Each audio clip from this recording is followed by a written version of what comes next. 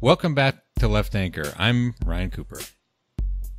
And I'm Alexei the Greek. And today we're very pleased to have Liza Featherstone with us, a wonderful person we've been wanting to have on for such a long time.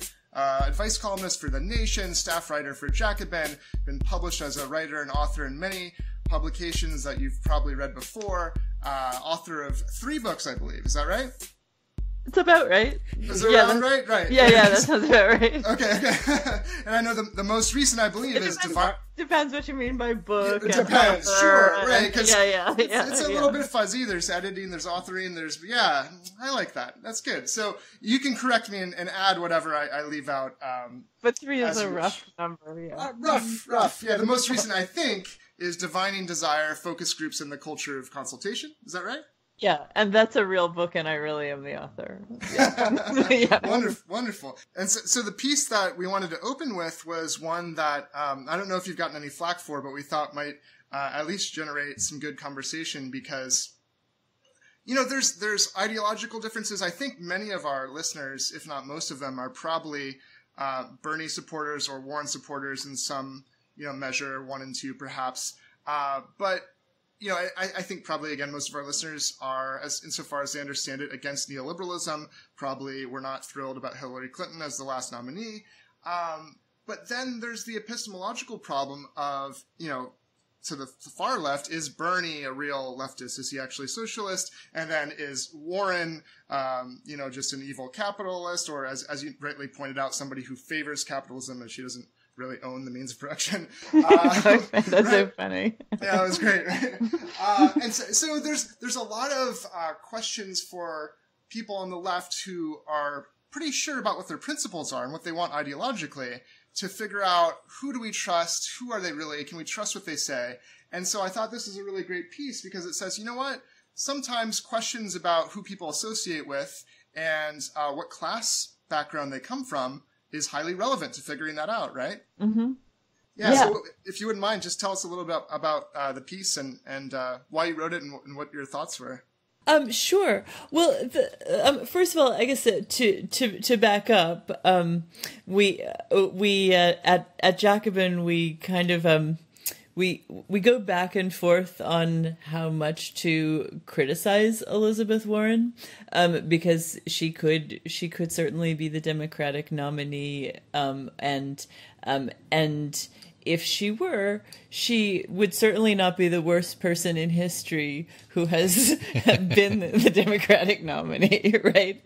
I mean, there have just really been a lot worse people, and the fact that she's even in somebody like her who is basically a good liberal is in that position is in large part a feature of the fairly robust left and progressive organizing moment that we're in right now.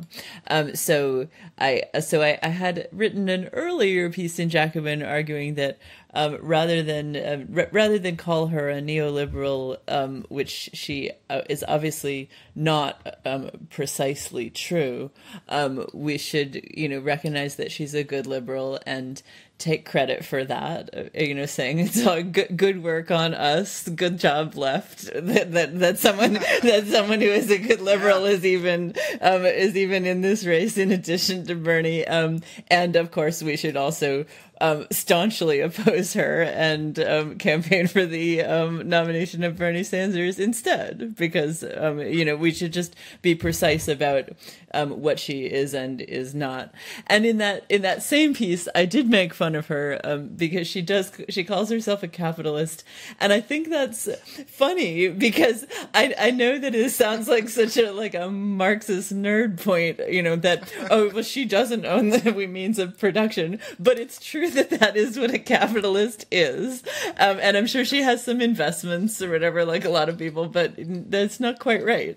And I think it's telling that she would say something so imprecise because she is a very smart professorial legal mind, so to be like, I'm a capitalist, meaning that you believe in capitalism, is kind of a dumb undergrad thing to say. You know what I mean? Yeah. And so it's sort of telling, like, both how like it's sort of telling that this is a point of passion for her, you know, that she would so lose her, you know, rational, precise professorial self. Elizabeth Warren knows perfectly well what a capitalist really is, you know, and yet she's so enthusiastic on this point that she would say something that is actually so weird and wrong.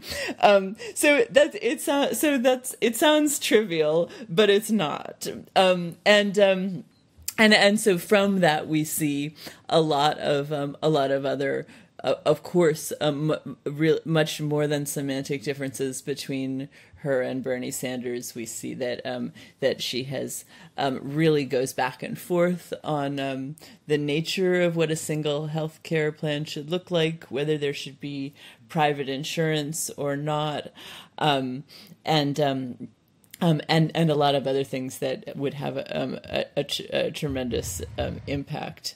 So in this recent piece, though, I thought it was important to look at her,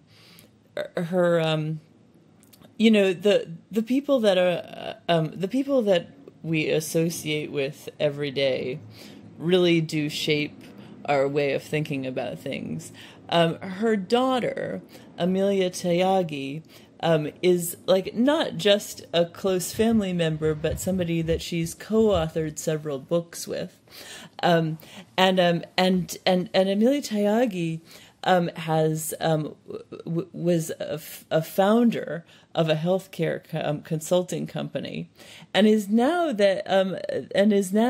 with another consulting company that has a vast number of terrible corporate clients, and she also worked for a while at McKinsey, which is widely responsible for a lot of the current neoliberal way of doing business. A lot of laid off workers owe their misfortunes to advice that their companies got from McKinsey. It's just like one of the worst consultancies there is, and you know, consulting in general is terrible. I mean, they're always just like telling companies how to exploit workers more, but it's a particularly bad one. So I thought, you know, this doesn't make Elizabeth Warren bad, and like lots of people like we shouldn't, of course, I'm not trying to be moralistic about it, that you know, it's like you know, you don't want to judge people on their associates, but you should know who these people are spending time with every day, because especially for people who are so intellectually minded, like as we know Elizabeth Warren is, our companions really shape our ideas, you know, and so that's like it. So I felt like, you know, it was relevant to. It was relevant to point it out and make a note of it.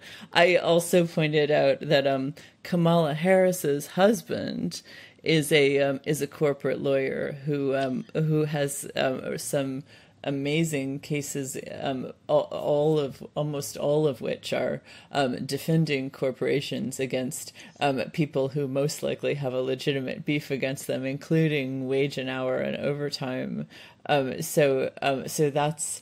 And I haven't seen actually that reported anywhere. I haven't actually seen either thing reported, but the Tyagi information had been going on the internet for a while before I wrote about it. So like the internet in general deserves credit more than I do. I just put it in a column. But the Kamala Harris thing I found and was like, that's interesting. And I imagine people fear being sexist, you know, going after a woman for her because of her husband, and I understand that, but in the context, once again, when you're thinking about who do we spend every day with, and what kind of impact do those people have on our worldview, I think we have to acknowledge that it's at least worth mentioning. Yeah, absolutely. Yeah, and well, so I guess this gets into sort of like the second order question, right? Because you have these sort of loci of potential like vectors of corruption, I guess, to say that like this person, their friends or family members are associated with like kind of questionable institutions. But then that brings you to the is that relationship going to make them do bad things, right? Yeah, and we don't know. Yeah, except we sort of have some idea because we have this incredibly complicated back and forth with Elizabeth Warren's healthcare policy. I mean, it seems like this whole campaign has been such a challenge to for people to get her to clarify what it is exactly. And so some days it's amazing. She seems to be for single payer, and some days she seems to be saying that she wouldn't abolish private healthcare companies, and that's literally not what single payer is. Like, it just means, you want to have more Obamacare or something. I mean, which is like, again, better than some things, but like worse than a lot of other possibilities. So it's like very, so I wouldn't say you can't draw a direct line of causality to be, because her daughter is in these situations. But it is, but it's certainly the case that, the sort of class habitus of people who like work in these kinds of jobs and are consultants and think and talk a certain way and have certain bottom line priorities and certain values, I mean, those are going to rub off on the people around them. And like, I live in New York City, I see that happen all the time, Yeah. and people in DC say the same thing about a terrible neoliberal politics. It just like it spreads socially like a germ, like germs. No, it is. I think it's so true about where we get our values from and how we're formed. I mean, this goes back to ancient Greek philosophy. Like, association breeds assimilation, right? Like, who you associate, you become more like them. And I think it's a little different with Kamala Harris, because when I hear Kamala Harris speak, that sounds to me exactly like the fact that she's married to a corporate lawyer. You know what I mean? Totally does. It fits perfectly. It's really sort of a non-story, though I thought it was interesting. No, it is, because it's not a surprise. It's like further evidence of things we already know from her very own statements, from her own history and record. So what's interesting about Elizabeth Warren is, like, people want to believe, I don't know, maybe because she says some things that are super progressive in some ways, and you have the neoliberals like Matt Iglesias even arguing in very stupid ways, I think, that she's actually leftier than Bernie, which is really dumb. Oh, this has been an interesting argumentative antic that I've noticed among some of her supporters. It really is So they claim the mantle, right? They claim the mantle of, no, she's the leftist, okay? Yeah. And so when we bring in this kind of evidence about not just her daughter, but this co-author on things, where I think I saw one of their 2004 books actually had a passage I saw on Twitter about, we're not shooting for anything socialist like those Scandinavian countries or something. Right? That's another thing. It's not a good book, but anyway, yeah. Okay, yeah. So but then there's this dissonance, and then it's like, because I think your point isn't, don't just assume that people that associate with these people are irredeemably bad and corrupt and neoliberal, but indeed, like, we have to ask questions because of this, right? Yeah. And so that dissonance is more interesting to me. Like, absolutely. I think our audience has written off Kamala Harris long ago. No, we don't. Right? We don't really care about her. I agree. I think that's right. And as far as I think it's what I'm saying in that piece is not not that there is some sort of corruption here, or that it's like, or that there's, or even that, that there would be conflicts of interest. It's not sort of journalistic in that way. It's more sort of a sociological point that we influence each other. You got to ask, who are they hanging out with? They might think she might think she's doing good. She said that capitalism is a force for good if you do it right, basically. Yes, and so that totally fits with her daughter, right? Exactly, right. Like she and that's another thing. It's like who's. Like we can think about how her daughter might influence her, but you can also think about, well, what kind of values would she be imparting that her daughter would be doing this? I mean, and obviously as a parent, I don't want to go too far with that because you never know. But I mean, if you notice, Bernie Sanders' kids are, I mean, I don't want to make too much of this again, but they are an advocate for the disabled, a progressive politician, one of them runs a yoga studio. Like, that's the most capitalistic thing. That's the bougiest thing any of them do is run a yoga studio. I mean, so that would be a good question for Elizabeth Warren. I would want to ask Elizabeth Warren, is your daughter rebelling against you, or is this her carrying on your legacy in some way? Right. And again, unfair in a way, but also an interesting window on an interesting window on a person and the milieu that they're in. Yeah, and I mean, like, well, the Kamala Harris example, I think that's very illustrative because she's a person who is clearly just like either ignorant or cynical about policy stuff, like she just back and forth on Medicare for all over and over again. Now saying like we're going to implement it over 10 years. It's like 3 presidential administrations. I mean, we'll all like, be dead anyway. Me? Like clearly she's just trying to natural causes. Yeah, like what a yeah.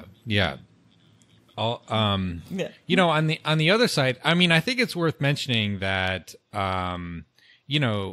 there was that big article, I think it was like Politico magazine. It was about how Jane Sanders was the president of a college, and she just like fucked it up real bad. Basically destroyed the college. It's like a kind of tragic situation. It certainly doesn't like bear well on her specific management skills.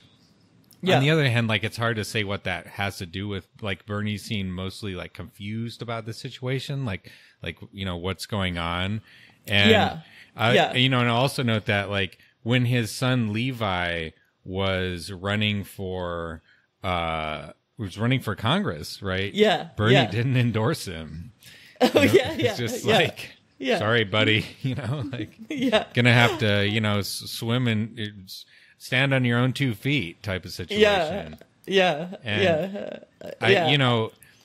know for a socialist, he's clearly got an Andrew Carnegie style of parenting here. Make your own way. It would be improper or something, or just doesn't agree with him. But it I guess when you're talking about these sort of influences, you sort of, at the end of the day, you're just sort of trying to decide whether your perception is that the candidate is, like honest and straightforward or not. Like, are they, are they being straight with you about their commitments? Would they sacrifice their own, livelihood, or perhaps more realistically, in the case of like being president, just be like, sorry, Jimmy, you're going to have to find a new job. Being the son of a president, you'll find something, like I can guarantee you. Right. And so, my sense for Warren is that like, it's kind of in the middle-ish, but like, I wouldn't say that like, her, you know, her association with that, with her daughter is like disqualifying. Like her proposals are not McKinsey proposals, right? No. Like, it's not exactly congruent, which as you pointed out is why it's interesting. You know, it's like it's sort of, it's troubling, but it's not like, well, what would you expect? And that, like, their book from the, what is it, the Two Income Trap? And that I think is like quite indicative of like sort of Warren's early career. And that, like, the analysis was like all wrong. But you know, the detailed investigation was sort of like on the right track. And it's just like Warren's very detail oriented. And like her moral instincts are, I think, pretty solid to say that, like, it's bad when there's injustice and people are suffering for no reason. And the economic system is shit. But she's not like super systematic about the way that she perceives. So it's like, it's very sort of whack-a-mole-ish. But in that whacking, she's like pretty, you know, like she will take that hammer to Goldman Sachs. At least that's my perception. I think I don't know. Yeah, I think that's right. I think I agree with your perception there. Just on the Jane Sanders, I do want to say something, because the some of the most flack I got for that for the Jacobin column we were discussing was people saying, "Yeah, what about Jane Sanders?" And I was like, is just completely not the subject because of the article, because it's that is not like a small failing college is not a corporation. It's not like the same. I mean, like it wasn't a column about everything everyone has ever done wrong who is associated with someone running for president. I mean, it's a very specific piece about corporate interests and class habitus, and that's what I was trying to say. But yeah, people are very animated about the Jane Sanders issue. Yeah. Well, and I think it's important to revisit the important point you made about this is not about corruption or conflict of interest as much as it's really a Marxist, maybe even more Gramscian understanding of right, like so your social relations and your class location give rise to certain ideologies and ideas and how you understand the world and value the world, and if you don't understand how, like, people don't just form their beliefs in a vacuum, right? That they come from somewhere. And so if we can understand where they came from, then we can better understand whether we can believe what they're saying, or again, Elizabeth Warren might simply be confused. I think she's confused about the nature of capitalism, right? She might think it's redeemable and like there's a good version of it out there. And like that might make sense, given, right? And her daughter, maybe she thinks her daughter's doing a lot of good in the world with the work she's doing, right? Like these things can help us make sense. It might help us make her statements cohere in some way. Yeah. I think that's right. And I mean, it's also, there's candidates make a lot of their origins, and their biographies, and I think that that is interesting. It's definitely interesting that Elizabeth Warren is from Oklahoma and that her family was pretty poor, and it is interesting that Bernie was from this poor immigrant family in Brooklyn, but sometimes we overemphasize the origins and the past biography at the expense of, well, what are their lives like now, like in terms of who they're associating with, and it's clear that, Amelia Tyagi has come a long way from Oklahoma poverty that her mother grew up in, and good for them. I mean, I'm glad they're not still like in that situation. But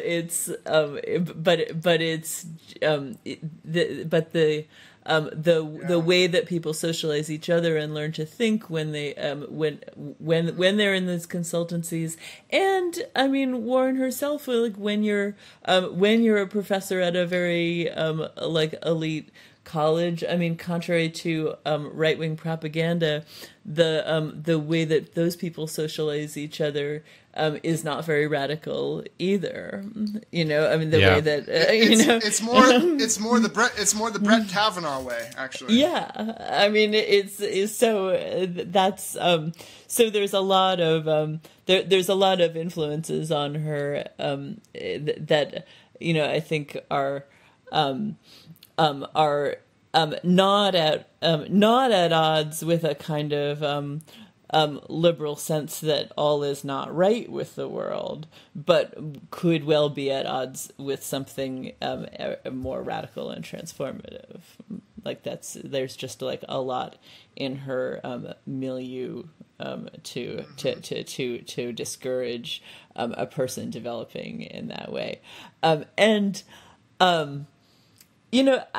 actually don't really get why any socialists would support Elizabeth Warren. I think she's a really likable person, and I think she's a really a good liberal, not a bad liberal. But Bernie Sanders is in the race. He is really popular, and he's a socialist, and he's like has a demonstrated ability to persuade people to vote for him who might otherwise vote for Trump, isn't that exactly what we would be looking for? I mean, both as socialists and just as people who don't want this reactionary sort of like fascist light person in the White House. I mean, it just seems like that big tent of people who are socialists and people who are just kind of like against the far right. I mean, it seems like that's what we would be looking for in a candidate. So it is very hard for me to understand why people who are actually socialists would be supporting Elizabeth Warren. But, I don't want to be divisive. I think we should be polite about it. But I do think, I will just say, I think it's odd and that they're wrong. Well, that's important. Go ahead, Ryan. I mean, I think that your attitude is probably broadly representative on the left, and I think it's very telling.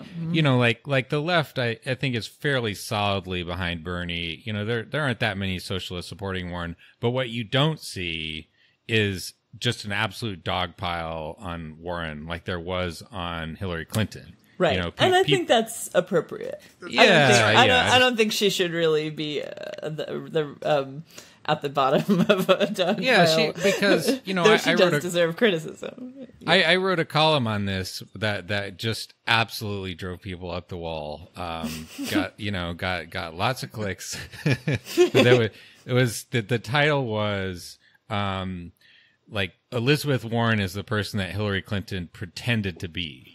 Oh, that's so true. I think that's totally true. Correct, because where she was cynically posturing as this sort of social justice like devotee, mouthing the slogans of intersectionality and so on. Like Warren actually cares about all that stuff and is sacrificed professionally in her life. Yeah. And no, that is absolutely right. I think that she really is she really is the person that Hillary Clinton pretended to be, and that Hillary Clinton's many media defenders and defenders more broadly in the professional managerial class convinced themselves that she was there was a fantasy that Hillary was really this liberal who had dedicated herself to the uplift of the less fortunate, and to some extent Elizabeth Warren really is that person, and it is just utterly insane for people to claim that Hillary was that person. There's an interview on Frontline from many years ago where Warren herself talks about when the notorious bankruptcy bill came up in the mid 90s when Bill Clinton was president, and she talked to Hillary Clinton about it. Oh, yes. Like, here's yes. why this is bad, XYZ. And Hillary was like, oh, yeah, that makes perfect sense. Went back to the White House, convinced her husband to veto the bill, and that was the end of it. Yep. Then, that's right. When it comes up again, when Hillary was a senator, she voted for it, despite knowing for a fact that everything, all the same shit was still in there. Yeah. And Warren's like, well, there's a lot of financial interests in New York City, and they're, and they have a lot of and it's like basically like sort of talking around the fact that like she fucking got bought off, Yes. And that's a thing that a lot of people really dislike Warren for pointing that out, for in that and many other contexts, just being like, yeah, these people are basically corrupt, Yeah. And look, it's a spectrum, right? Because like Warren was shrewd in the sense that she endorsed Hillary Clinton because she thought that was what was good for her, because she thought Hillary was going to win the election. And a lot of people felt that was a betrayal of Bernie. But on the other hand, in the debate, when that total toolbox John Delaney was on stage, and Warren just said, I don't really understand why you'd go out to all the trouble for running for president just to say what you can't do and you won't fight for. Like, yes. That was a beautiful moment, yeah, and totally. I think that was true. Like, I think she does believe that. I think she does think she's just very confused about capitalism, right? But like, I think, is fighting actually for certain principles. In contrast to, I remember when Hillary was debating Bernie in Michigan, in Flint, Michigan. And like, there was a fracking question about fracking in Flint, Michigan. Right. And I could just see her in her head triangulating, like, what do I say here? How is it going to pull? And I swear to God, and I'm a professor, I had no idea what her answer meant. Like, she purposefully gave an answer where you couldn't divine what in the world her position on fracking was. Yeah. And this was in Flint, Michigan. She Yeah. couldn't stand up for yeah. right? Like, yeah. So yeah. There's some ways where they're very, very different. Very, yeah, no, and that's a good example. Like, I knock on wood, but I don't think you could really imagine Warren having such a bad answer to a question like that. Although we should, it's actually really it's kind of underreported, or at least under obsessed about how bad Democrats are on fracking in general. God. Obama, Jesus, I mean, if you want to stop fracking, you should basically only be supporting Bernie Sanders. But presidential politics aside, it's in New York State we have the Cuomo administration has just had so many industry people in their administration. They're just like there have just been direct payoffs, revolving doors that don't even fully revolve, where the people kind of stay in the government and they keep lobbying for the industry, or it's just it's just astounding, and fracking is one of those issues that basically everyone who doesn't directly profit from it opposes it, because everyone is against the worsening of climate change and the poisoning of water. But there are just so many like outright profiteers that are deeply embedded in the Democratic Party, and so it's something that you kind of have to keep a close watch on all of them about it. Mm-hmm. Yeah. What do you think about the donor commitments? I'm willing to let big donors donate in the general, and kind of the way that we should think about how that is a betrayal of principle or not, or if you just need to finance your general election campaign. I mean, is Warren somebody that we should be more suspicious of because of campaign finance issues, or not, do you think? Yeah, I mean, I kind of think that's another sign that she is, it's a contrast between someone like Bernie, who does not get any any donors like of this kind, and or any corporate money, or any billionaires, and someone like Warren, who's really got a fairly traditional donor base for a politician, for a national politician. So it's like, on the one hand, I mean, you don't want to single her out because business as usual is just so terrible, but you do need to single her out if you are specifically comparing her to Bernie Sanders. Then you need to say, look, he is really doing this campaign is very grassroots when you look at how it is actually financed. And Elizabeth Warren was for getting big money before she was against it, to use the cliche, you know. I mean, and she's still using the money from when she was for it, you know. So she's very materially not against it. Like, you know. This is an interesting question though, because like the it maybe brings up like what you might call a virtuous cynicism.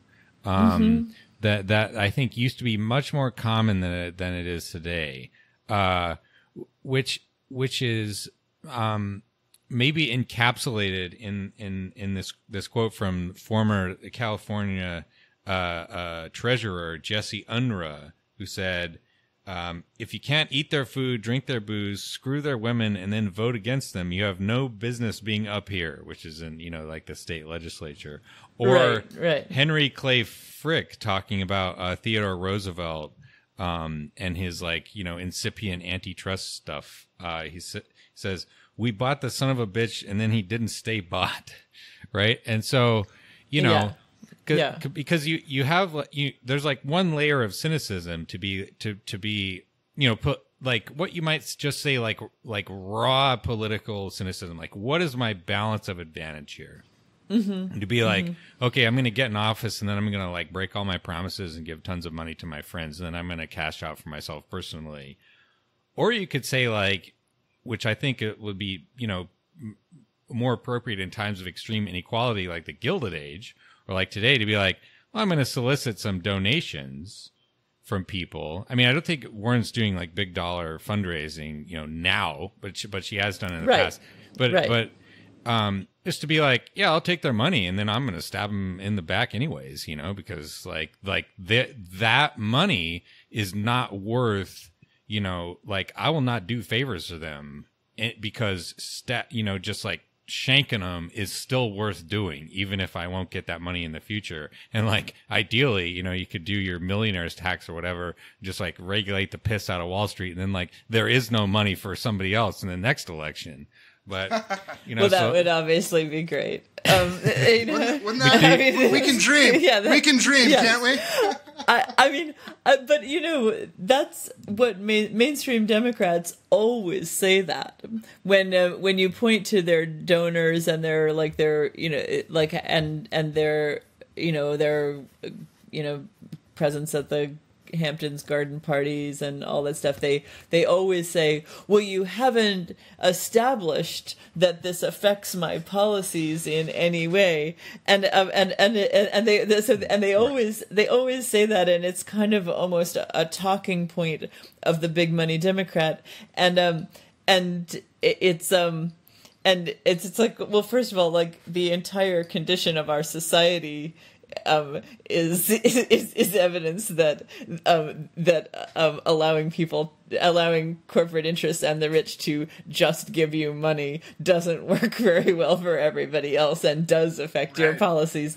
But I mean, even if it's not point by point, the system it certainly does affect the system in general. But second of all, you almost always can point to a link. I mean, they say that they're not going to be influenced by these donors, and then they usually are.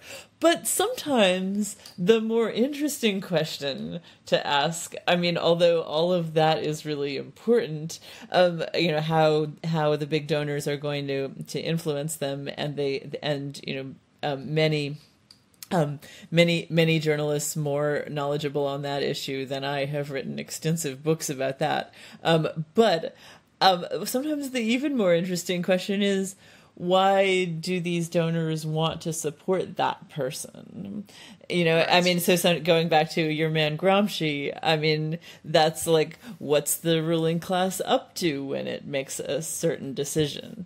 I mean, or what are particular factions of the ruling class up to with that? And so it's like they can claim all they want that this is not going to influence them, but a big donor's decision to support Elizabeth Warren, you have to ask, what do they see in her? What do they think is in it for them? Because they're certainly not begging, knocking down Bernie's door, begging him to make an exception and take their money. You know, and that's why, or trying to contribute to him through the limit. You know, like, you know, if they wanted to support a truly left candidate, but they are not doing that. So what is it about Elizabeth Warren that they have decided it's in their interest to support her? Or same with Pete Buttigieg, another very popular on the big donor circuit, and it's like, and that's a less interesting question because it, like, obviously he's kind of a neoliberal and the neoliberals love him. Yeah. But so that's that. He can say a neoliberal in 7 languages though. Did you know that? I know. Can say it. It's very impressive. That's very right. impressive. Maltese, Norwegian, but as far as the Elizabeth Warren, I mean, you have to be a little bit. I mean, there's a. I mean, I don't think it's necessarily a real conspiracy, but I think there's a tendency by the ruling class to think, oh, maybe if we help Elizabeth Warren out, it will weaken Bernie. And I think that is something they would really love to see. They would really love to see Bernie lose this nomination. But this may be like a broader question though, I think, because I think that move used to be much more common than it is today, which is to say, taking the money and then stabbing him in the back anyways. The class traitor move. Yeah, right? like FDR, our best president. He he was a rich guy, just swaddled in privilege for his entire life. And have you ever been to his house? Hyde Park? I want to visit someday. Highly recommend. We should all go. It's really amazing. We should do a podcast from there. It's a great idea. Oh my god! You can see like the dumbwaiter where he used to pull himself up in it so his guests wouldn't know that he was too crippled to climb the stairs. Wow. I mean, like there's just a lot of really intense stuff. But yes, on your point, was clearly very, very privileged. Yeah. It's quite immense. Well, and in his very early presidency, he tried to be, a balance wheel, of politics to sort of adjudicate between capital and labor rather than pick between them. But when capital was like, fuck you, FDR, I don't, I want everything. Then he said, fine, fuck you too. I'm thrown in with the workers. And then he made that like just ditched all of his like class baggage insofar as he had any. And it was like railing just savagely against the money power. And they hated him for it. That man in the White House, right? Yeah. And so where did that go? What happened to people so that there was nobody in the ruling, not a single person that I can think of who has done that kind of thing, gone from the top shelf of, the ruling class into, just like a sort of, fire-breathing populist. Well, and no, Ryan, Bernie is not like that, of course, but he did get some attacks about hypocrisy. He's worth $1 million or something, right? Like, which for someone, right? Like, because he wrote a book that made some money. So, but there was a response to that, which was like, yeah, being a class traitor is awesome. That's all the more like a display of his integrity, right? So that complicates, I think, our discussion like a little bit, and we have to distinguish between right? Yeah, no, absolutely. No, and I should say I'm of the professional managerial class myself. This is partly why I know, because I see this all the time. I see how ideological a formation it is, but it's true. Like it's not. Our class position and location is not determinative, and FDR is an amazing example of that. However, I mean, without taking away, I mean, he's clearly a phenomenal person, but it's also what was going on in the country, in the larger picture at that time. I mean, that there was a very thriving and organized communist party. People were also, there was tremendous hardship and people were furious. I mean, there's just there was just sort of the social forces for demanding that kind of really serious economic change were in force, and he rose to the occasion. But I mean, we can't say for sure, but it seems it seems like one of those instances where the social forces help produce that person. Oh, absolutely. And so I mean, who knows? Like President Elizabeth Warren. I mean, with the rising socialist movement, which I mean, and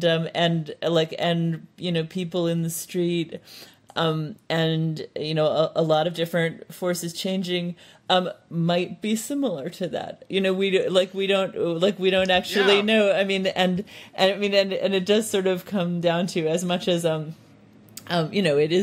it is important and interesting to examine these individuals, but it is even more important to build up our movements.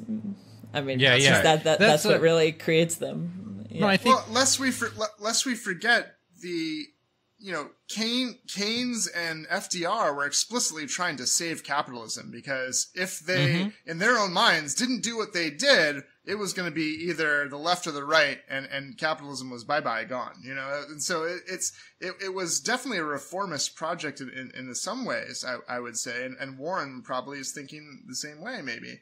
And I think we would rather push things even more left. But we had Rich Jesselson on here, and to your question, why would a socialist support Warren?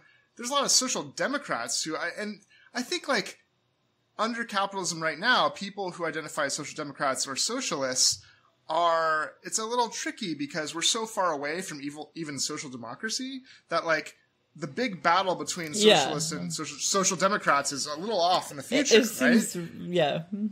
You know what I mean? Yeah. And so you have Rich coming on here, and he's like, you know what? He had his line. Remember, Ryan, what it was? It was something about, like, Bernie is the tree shaker and Warren is the jelly maker. Which, whatever. He was trying to say that she would be the one that would know actually what to do in office and actually be able to make the changes that could move us in that direction.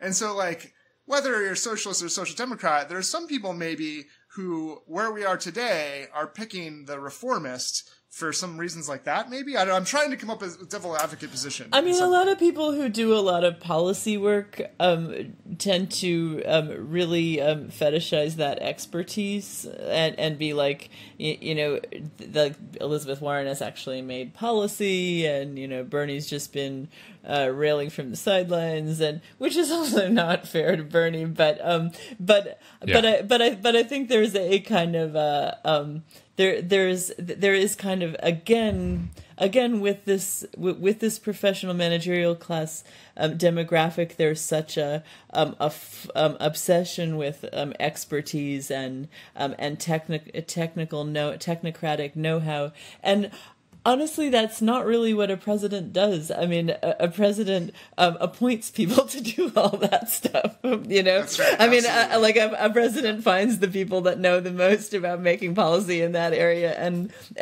puts them in place. Like that's, yeah. I mean, it's great that she has all that knowledge, but it's not, there's a little bit of a, I think it reflects it reflects the lingering attachments of her fan base to that kind of technocratic approach to politics. And politics is not really that. Politics is like knocking on doors and telling people how you're going to change their lives, and how you are going to work together with them to change their lives. That's really what it is, and that's the risk of sounding too propagandistic, Bernie Sanders is the only person who is going to do that. And I was going to say, I could just imagine, as a side note, I can just imagine all my Twitter trolls will come after me and be like, Liza Featherstone said President Elizabeth Warren might be the next FDR. So just for all you trolls out there, that's not the full context of this interview. I think that's actually a fair prediction. That is literally what, if people listen to this whole interview, I promise you somebody is going to accept that. And then the next statement was, and that's not good enough for her. She's not happy with FDR. That's not good enough for Liza Featherstone. Oh yeah, there will be that too. Right, there will be that too. Yeah, Totally. But it's like there's always going to be a contingent that's going to be mad that you were too nice about Elizabeth Warren, and then there's going to be a contingent. You can't win. That's for sure. Yeah. I do think that's probably true, though. That her and FDR are the most similar in their sort of basic politics, right? I know. That's true. FDR is also a very unsystematic guy. He doesn't really care that much about ideology or like political economy. Like he is just a sort of vector of power. Yeah. And in his circumstance, when it was like we have to just like smash the ruling class or like beat it like quite severely about the head and face, he did that, Yeah. And that is why he was the best president, I would say. Absolutely. But there was a lot of bullshit ideology in the way that like the way he did Social Security, right? Where it's like, oh, we're going to do a retirement thing, but like you have to pay into it before you can receive anything. So the first direct effect of that was to just suck spending and demand out of the economy and like make the depression slightly worse, just so that you could pretend as if you were making a savings program and what you're doing is a welfare program. Like, come on, FDR, like this is stupid. But that, I think that Warren is kind of right there, in being like a kind of critic of the status quo, but not a revolutionary. We've never had any kind of a revolutionary president. Maybe you could say with Lincoln, but that's like a specific, like the slavery thing makes that very, like contingent. But in terms of like the basic structure, the slavery thing is pretty important, and actually, Karl Marx wrote Lincoln a fan letter about because he thought he was a great president, and specifically because the slavery was the end of slavery in the United States was both the most massive step toward greater human freedom that a society had taken, and under capitalism at that point, and also and you can't separate these two things. The most massive redistribution, like taking property away from the rich and literally giving it to the poor in the form of their own selves, like in the form of their own freedom. And their own wage labor. And so that was extreme. That was actually even more revolutionary than anything that FDR did. Although in his way of thinking about things and in the sort of claims he made about what he was doing and the sort of, the sort of moderate way that he often spoke, Lincoln was obviously much less radical than FDR. So, but I think it's they're kind of they're kind of neck and neck for being pretty good presidents. Definitely Lincoln number 2 by like a very short margin, and I just think that the difference is that, you know, Lincoln ended up in this situation where basically the only choice was to get rid of slavery, and he did that, and it was like just incredible stroke of against the horrible despotism that existed in his day. What he didn't do, though, was set up a sustainable political economy for the political coalition that backed his freedom project. To be fair, he got shot. To be fair, yes, that's exactly what I was going to say, Liza. That's what I was going to say. I had this exactly same point. I was like, Ryan, no, he did. He was killed by white supremacists who wanted to stop him from doing exactly that. Give him a break, Ryan. He was literally assassinated, man. Come on. I'm aware. Listen. This is like Trump on the cane. I like people who weren't shot. You know, if he had dodged the bullet like Neo in the Matrix, right? Like Lincoln could not fly jets worth a damn. But I think going back to my point, though, that, you know, Lincoln was all about free labor ideology. We are still listening. Free labor ideology, right? Which is like you free the slaves and you give, you provide them, with the sort of like democratic liberties and so on. He was not in his life, maybe he would have done if he had lived longer, but he didn't during his life. He never said like, we need to reconfigure the economic institutions. And the people that followed in his footsteps, following that free labor ideology, like that just folded in on itself in like a decade. You had the crisis of 1873 when your capitalist institutions like crashed in on themselves, and that just like destroyed the political economy of Reconstruction, and Republicans couldn't do anything about it because they had no realistic way to like cement in. That's the thing that FDR did, at least for, a few decades, in his very unsystematic way. But like, with his combination of like antitrust, regulation, and unions, that was a fairly sustainable way to like order the political economy of the U.S. Yeah, and it was a durable coalition for a while. Yeah. So that's the point. But Ryan, I think there's Bernie Sanders could definitely be the most radical president from any perspective. Yeah. In one sense, particularly, if you think about why he and Warren are so different on foreign policy. And it's ideological, right? Like, there's a reason that Bernie Sanders links the class struggle here to, like, the Palestinians, to all these international fights against oppression. Yeah. Because he understands that socialism is a global problem, actually, as against global capitalism.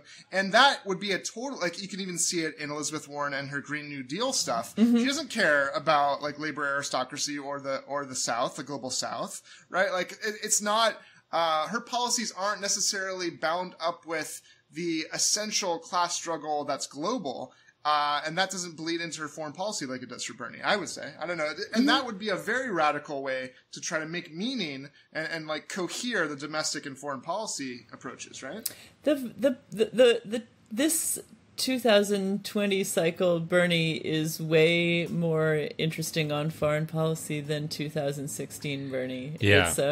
It's like his lifetime of being a leftist, like going back to like before he was a senator, has like he's just letting it all out. I mean, or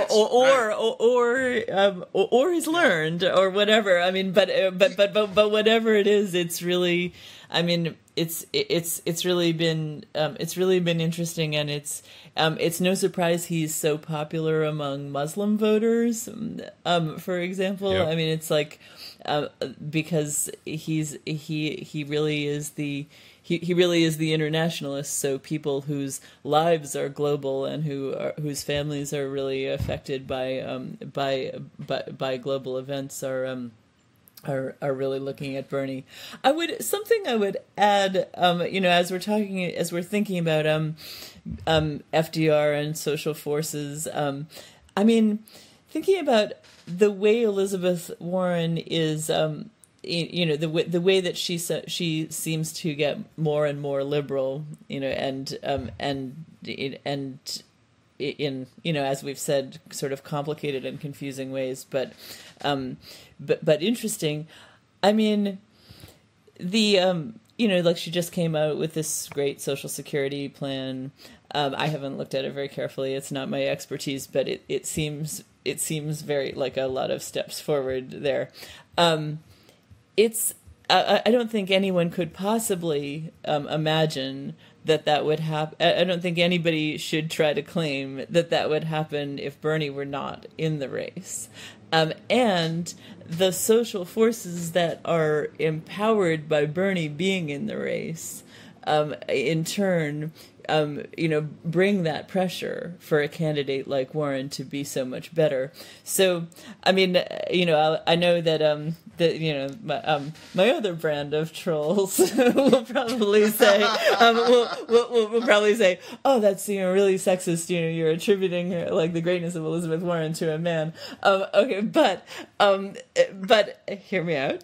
It is. I mean, there is really a dynamic between Bernie Sanders, the forces that he encourages in the United States, which has been a pretty conservative place for a long time, and the sort of when you see Elizabeth Warren getting better and better, I think that's she's a really good example of how the good liberal is in some ways produced by more leftward forces. And thanks to Bernie, we have more. Not thanks only to Bernie. He's not the only factor, but he's a really important factor in why we have some robust leftward forces right now. Yeah. You don't get the great president FDR without, John L. Lewis and the prior career of Eugene Debs and so on and so forth. And yeah, I think that's true that you need in any case to have figureheads and social movements to be pushing that, ideological and policy envelope such that whether, however the race turns out, that even, the Biden platform, there was an article the other day in McClatchy, which got a lot of crap, but I think it's correct in empirical terms that the Biden platform is way to the left of the Hillary Clinton platform. Oh, and it's probably going to continue to be. And whether or not he will do that, that's a different question. Yeah. But it's certainly the case that like the dialogue and the debate around this has changed so far from 2015, completely. And that if you had to pin it on one person, Bernie would be that person. Like he has moved things so much, and in the way that as like Trotsky says, like the it's the steam and the piston that does the work, but he was sort of like the factor that crystallized this stuff that was already there, but he put a name to it and made people. He capitalized on Occupy. Like it's a process. There's lots of like stops and starts and lots of things that are moving us forward.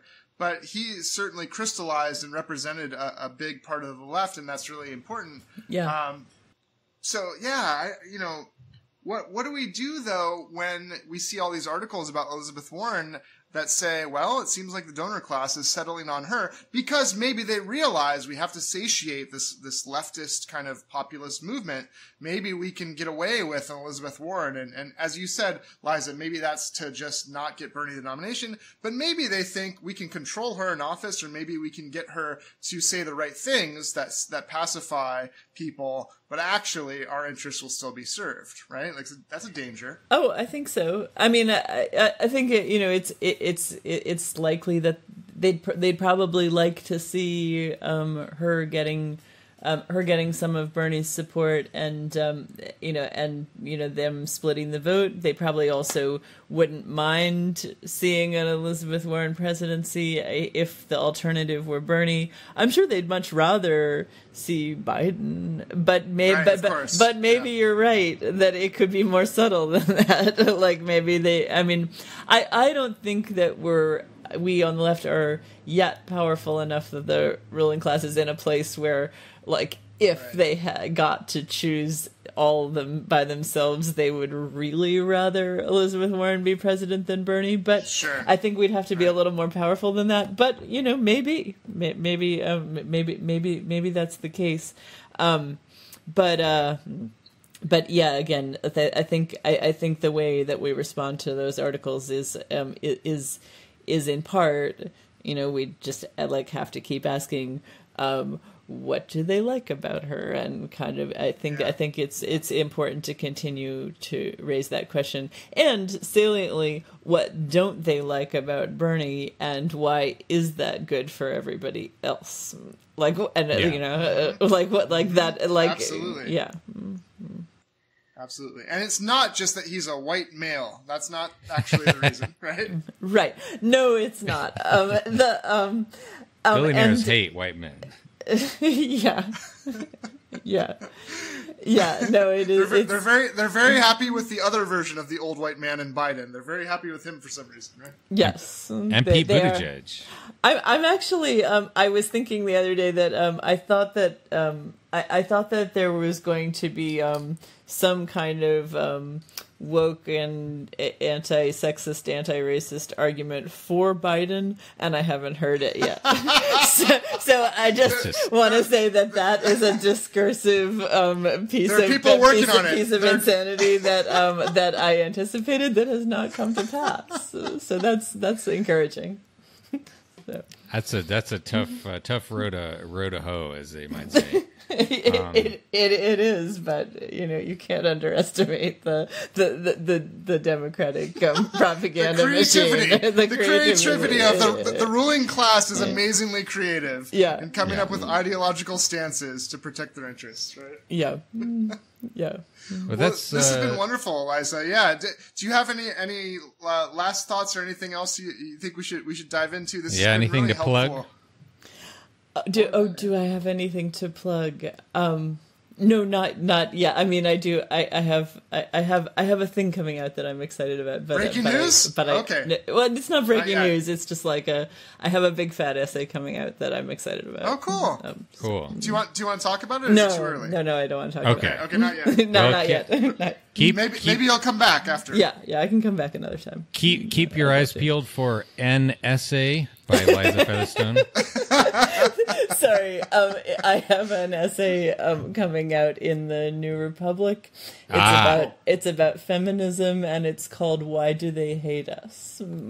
So excellent, wonderful, great, absolutely. Well, we will link to all of your things, and everyone should buy the books, defined or not defined as a book, or authored or not authored by you alone. And definitely follow you on Twitter. Definitely read all your articles, and you should hopefully definitely come back and talk to us again. I'd love to. It was a total pleasure. A lot of fun. Awesome. Thanks, everybody. Thank you. See you next time. See you, everyone. Last but not least, we have a friendly reminder that we have a Patreon. You can support the show with $5 a month and get an extra episode every week. We really appreciate the support, and it helps us keep this going.